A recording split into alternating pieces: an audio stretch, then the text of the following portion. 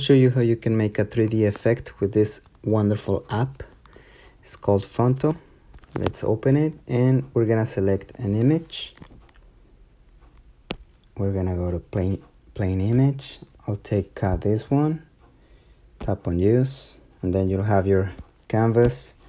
Then add text. So that's what I'm gonna do. And then we're gonna change the color so you can see the effects better. So I'll change it to yellow. Then I'm gonna add a stroke. In this case I'm gonna use black. I'm gonna increase the width of it, and that's the one.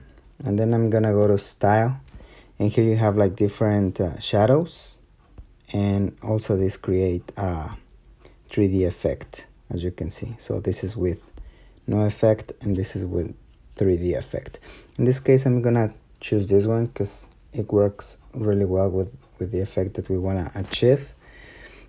Then you're gonna select the text and then swipe to the left, and then you're gonna tap on right here where it says 3D.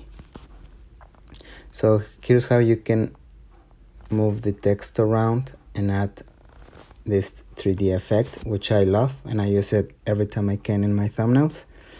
Then I'm gonna tap on done, and this is how it's gonna look. You're gonna tap on save image, and then this is how it's gonna look.